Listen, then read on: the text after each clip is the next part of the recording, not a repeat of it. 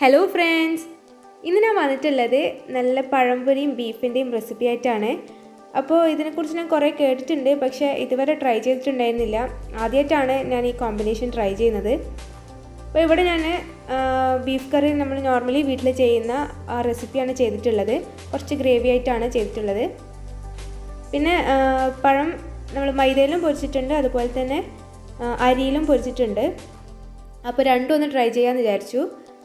മൈദയിൽ normally നമ്മൾ വീട്ടിൽ ചെയ്യുന്ന പോലെ മൈദയും ഉപ്പും മാത്രം ഇട്ടിട്ടാണ്, റെസ്റ്റോറൻറ്റ് സ്റ്റൈലൊന്നല്ല. അപ്പോൾ ഇത് ഫസ്റ്റ് ബീഫ് കറിൻ്റെ റെസിപ്പി എങ്ങനെയാണെന്ന് നോക്കാം. ഞാൻ ഇപ്പോൾ ഇവിടെ കുക്കറിലാണ് ബീഫ് കറി ഉണ്ടാക്കുന്നത്. ഇപ്പോൾ കറി ഉണ്ടാക്കിയിട്ടുള്ളത് ഞാനല്ല, ഉമ്മയാണ് ഉണ്ടാക്കിയത്. അപ്പോൾ ഉമ്മ ഉണ്ടാക്കുന്ന ടൈമിൽ ഞാൻ വീഡിയോ എടുത്തതാണ്.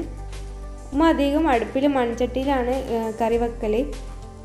ബീഫ് കറി അധികം അങ്ങനെയാണ് വെക്കാറുള്ളത്. അപ്പോൾ ഒരു എളുപ്പത്തിന് വേണ്ടിയിട്ടാണ് കുക്കറിൽ വെച്ചിട്ടുള്ളത്. ഇതിലേക്ക് 3 മീഡിയം സൈസ് സവാളയാണ് ഇട്ടെടുത്തിട്ടുള്ളത്. ഇത് നന്നായിട്ടൊന്ന് വഴറ്റിയെടുക്കുക. ആവശ്യത്തിനുള്ള ഉപ്പും കൂടി ചേർത്തിട്ട് നന്നായിട്ടൊന്ന് വഴറ്റിയെടുക്കണം. ഇതിങ്ങനെ വഴറ്റിയിട്ട് തന്നെ ഉണ്ടാക്കാനില്ല. ഉമ്മ നല്ലോണം മടി പിടിക്കുന്ന ടൈമിൽ എല്ലാ ഇൻഗ്രീഡിയൻസും ബീഫും എല്ലാം ഒരുമിച്ചിട്ടിട്ട് വിസിൽ ചെയ്യുകയാണ് ചെയ്യൽ. അങ്ങനെ ചെയ്താലും കറി നല്ല ടേസ്റ്റാണ്. ഇതിലേക്ക് 3 പച്ചമുളക് ചേർത്തിട്ട് നന്നായിട്ടൊന്ന് വഴറ്റിയെടുക്കുക. 2 ഉണ്ട വെളുത്തുള്ളിയും ഒരു ചെറിയ പീസ് ഇഞ്ചിയും കൂടെ ചതച്ചിട്ടുള്ളതാണ്.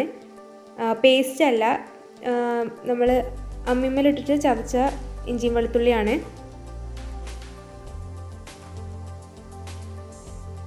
ഇത് കുറച്ച് ടൈം ഒന്ന് വഴറ്റി കൊടുക്കുക. ഇതിലേക്ക് 3 വലിയ തക്കാളി ചേർത്തിട്ട് നന്നായിട്ടൊന്ന് വഴറ്റിയെടുക്കണം.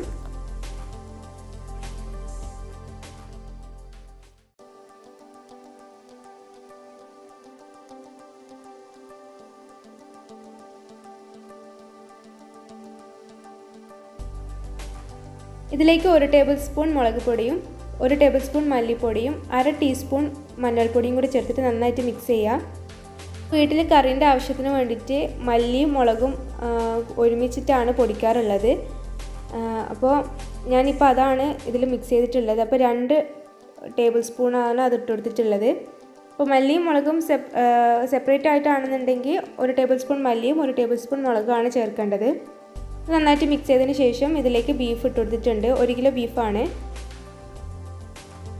നന്നായിട്ട് മിക്സ് ചെയ്യുക. അപ്പോൾ ഇതിൽ വലിയ പീസ് ഉണ്ട്, അത് സ്നാക്സിനുള്ള മസാലേൻ്റെ ആവശ്യത്തിന് വേണ്ടിയിട്ട് ഇട്ടതാണ്. ഇതിലേക്ക് ആവശ്യത്തിനുള്ള കറിവേപ്പിലയും കൂടെ ചേർത്തിട്ട് നന്നായിട്ടൊന്ന് മിക്സ് ചെയ്തതിന് ശേഷം കുക്കറിൻ്റെ അടപ്പ് അടച്ചു കൊടുത്തിട്ട് ഒരു വിസിൽ വരുന്നവരെ ഹൈ ഫ്ലെയിമിൽ ഇടുക. ഒരു വിസിൽ വന്നതിന് ശേഷം ഒരു 20 മിനിറ്റ് ലോ ഫ്ലെയിമിലിട്ടിട്ടാണ് കുക്ക് ചെയ്യുന്നത്. ഓരോ ബീഫിൻ്റെ അതനുസരിച്ചിട്ട് 20 മിനിറ്റോ അല്ലെങ്കിൽ 25 മിനിറ്റ് വരെ വെക്കാം. ഇപ്പോൾ കറി ആയിട്ടുണ്ട്. ഇതിൻ്റെ എയറൊക്കെ പോയി ഇത് തണുത്തതിന് ശേഷമാണ് തുറന്നിട്ടുള്ളത്. ഇതിലേക്ക് ആവശ്യത്തിന് കറിവേപ്പിലയും കൂടി ഇട്ടിട്ട് നന്നായിട്ടൊന്ന് ബോയിൽ ചെയ്യുക. ഇനി ഒരു പിഞ്ച് ഗരം മസാല ചേർത്ത് കൊടുക്കുക. ഒരു നുള്ളു മാത്രമേ ചേർക്കാൻ പാടുള്ളൂ, കൂടുതൽ ചേർക്കേണ്ട ആവശ്യമില്ല. നന്നായിട്ടൊന്ന് മിക്സ് ചെയ്തിട്ട് ഒന്ന് നല്ലോണം ബോയിൽ ചെയ്തതിന് ശേഷം ഓഫ് ചെയ്യാം. അപ്പോൾ കറി റെഡിയായി. ഇനി പഴംപൊരിയാണ്. അപ്പോൾ പഴംപൊരി ആദ്യം മൈദയിലാണ് ചെയ്യുന്നത്. ഇതിൽ പഞ്ചസാര ഇടാനില്ല.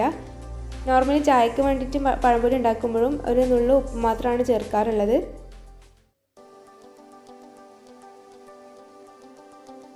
കുറച്ച് ഉപ്പും മൈദയും കൂടിയിട്ട് മിക്സ് ചെയ്തിട്ടുള്ളതാണ്. ഇനി അരിയിൽ ഫ്രൈ ചെയ്യുന്നതിൻ്റെത് ഒരു റെസിപ്പി ചെയ്തിട്ടുണ്ട്. അതിൻ്റെ ലിങ്ക് താഴെ കൊടുക്കാം, ഡിസ്ക്രിപ്ഷൻ ബോക്സിൽ അതിൻ്റെ ലിങ്ക് കൊടുക്കാം. മുട്ടയൊന്നും ചേർക്കാണ്ട് ചെയ്തിട്ടുള്ള പഴംപൊരിയാണ്. അപ്പോൾ അരിയിൽ ഫ്രൈ ആക്കിയതാണെന്നുണ്ടെങ്കിൽ പെട്ടെന്ന് കഴിക്കുമ്പോഴാണ് ടേസ്റ്റ്. തണിഞ്ഞതിനേക്കാളും നല്ല ചൂടോടെ കഴിക്കാനാണ് ടേസ്റ്റ്. എനിക്കിപ്പോൾ ഈ 2 കോമ്പിനേഷനിലും ഇഷ്ടമായിട്ടുള്ളത് അരിയിൽ പൊരിച്ചിട്ടുള്ള പഴംപൊരിയാണ്.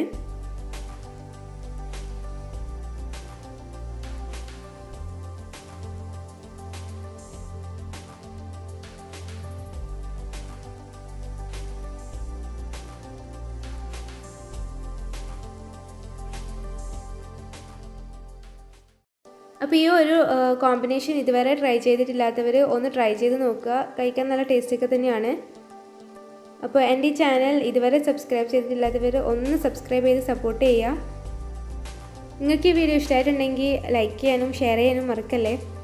അതോടൊപ്പം നിങ്ങളുടെ കമൻറ്റ്സ് താഴെ കമൻറ്റ് ബോക്സിൽ അറിയിക്കുക. ഇനി അടുത്ത വീഡിയോ ആയിട്ട് വീണ്ടും കാണാം. Thank you. ബൈ.